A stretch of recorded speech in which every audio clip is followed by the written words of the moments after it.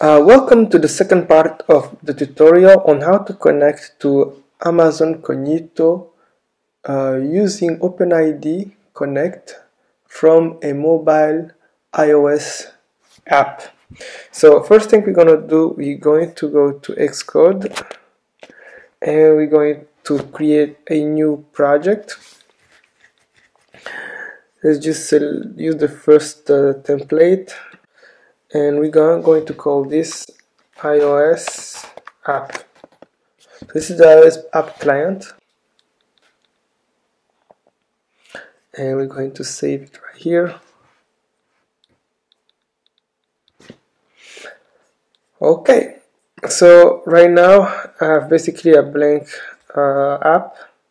First thing I'm going to do is just that I'm going to add a pod file. So I'm going to add a pod file where I'm going to be able to put my dependencies. So there is an empty file here, and let's call this, we have to call this pod file. Just save it here. Let's go ahead and actually put our dependencies in this pod file. So this is all you need. So you need to go into the folder where you have your project. In here, ls. So here's my pod file, as you can see. So I just need to type pod install, assuming you already have the pod installed in your computer, by the way.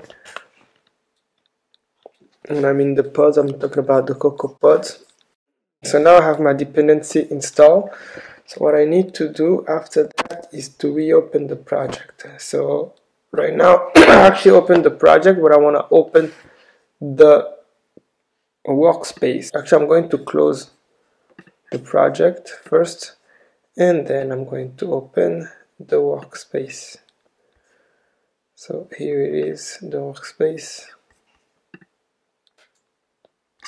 Notice right now that I have this project right here, and I have also this project, the Cocoa Pods, which is part of the workspace. This file actually doesn't need to be here because it's the same as here, so I can just delete the reference. This is very important of this file on the top, as I don't need it. So now we need to go to the app delegate, and inside the app delegate we are going to configure / initialize the Amplify SDK. So to do this, I'm going to paste this code. First of all, the Amplify SDK will be configured like this, and we also need to import the Amplify SDK and import the Amplify plugin. So at this point my project should be able to build. We are going to go to the main storyboard, and in the main storyboard we are going to create a control that's going to allow us to connect, to sign in, to sign out, and also be able to tell if we are sign in or sign out. So first thing I'm going to do is to add a control. The control is going to be a button, and the button will be on the, it can be in the middle really. I'm going to put it on the top. I think it's nicer. That's usually where you find the login, logout buttons.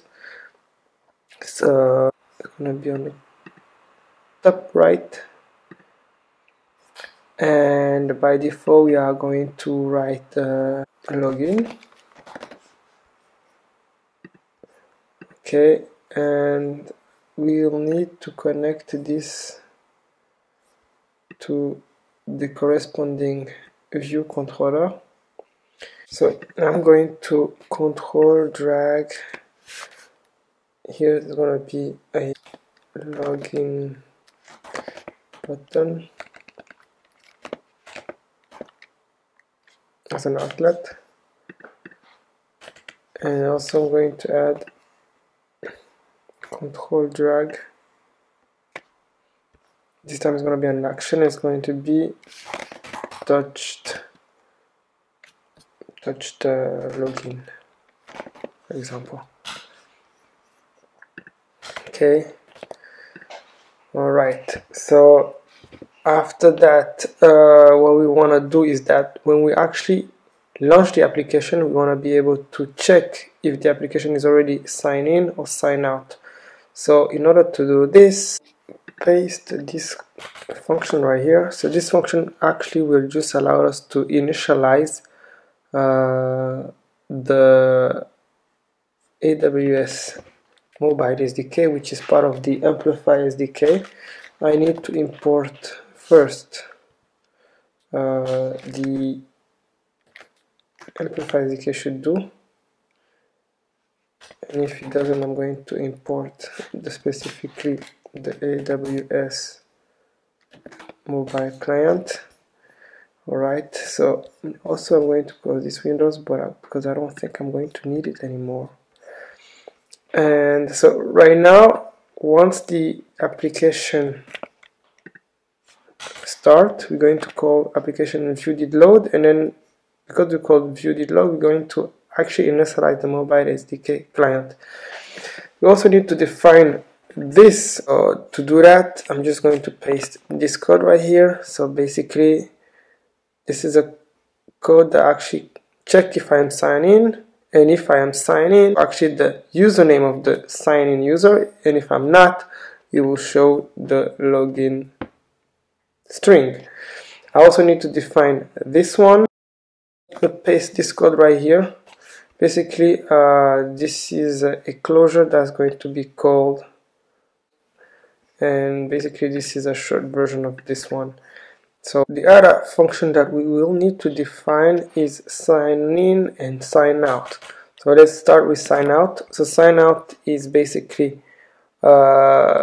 Amplify putting the sign out, and then on completion you're just going to refresh whatever is inside the button that we have defined right here. For the login, we're just going to paste this code. So this one is pretty much the same thing. So we are going to call sign in with web UI. Don't forget we are trying to log in using a hosted UI, and then at the end again we are going to refresh the button depending on what it is that the new status that we have. Alright, so then again what I'm going to do is, in this case, if the user actually touch the login button, I want to see if the user is signed in. Then I think this is a function called like this. If it is signed in, then we are going to show logout. Otherwise, we are going to show sign in. So with that said, I think we should be correct for this file. Now we need to add obviously the configuration of the specific Cognito that we are trying to connect to.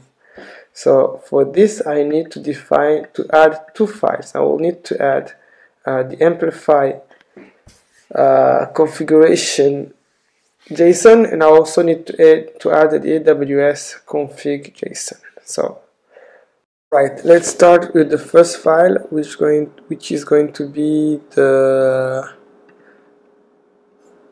I'm going to use like an empty file to start with, and this is going to be called Amplify configuration JSON. Alright, and then this JSON right here.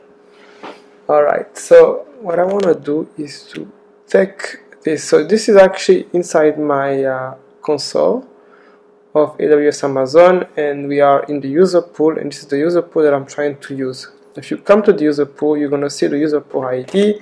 So the user pool ID is actually defined in this place right here.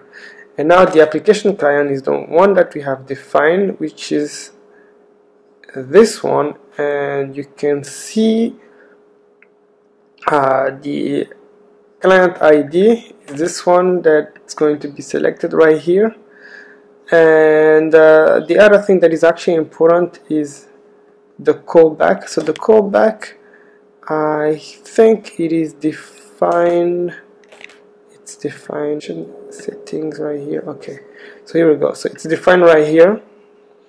So this is the callback. Once I'm connected, or whatever I do that's going to call back the application, is going to call this one. The only one that is different is for the sign out, and this one is right here. So if I come here, you'll see that there are defined one here and one here. The web domain has also been defined before, so all of this has been done in the previous tutorial where we were actually creating this one. So I urge you, if you want to see how we do this, just go back and see the first part of this tutorial. But for now, what I'm going to do, I'm just going to duplicate this file, and this one is going to be AWS configuration.json. Very important that the name is actually correct, exactly the same content. Okay, so the other thing that we also need to do is to go inside the info playlist, and we want to add the schema like this. So if I actually unfold this code, the only thing that is actually important in this case is the my app, the first part of the callback that is defined right here. Alright, so let's run and build and see how it goes. Okay, here it is. So basically show me the login because I'm not logged in, which is expected. So I'm going to click here to try to log in right away.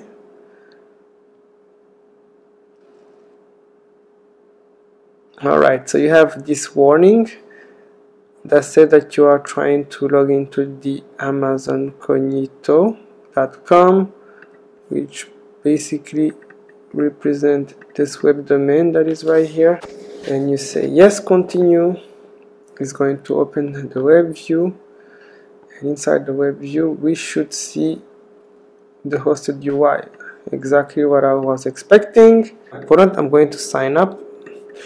So my user is going to be, for example, Muhaye1, because I know Muhaye has been used already.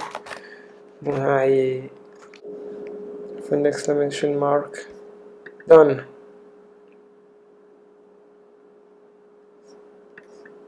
Sign up. Okay, so I did receive my verification code and 37 confirm account. Okay, so you can see that I'm logged in with my username that I just created. So if I want to sign out, I just click again, and now we have the sign out button. Yeah, so I got sign out. So now I know that my application works. So I'm going to leave the link to the source code of this tutorial to the description area.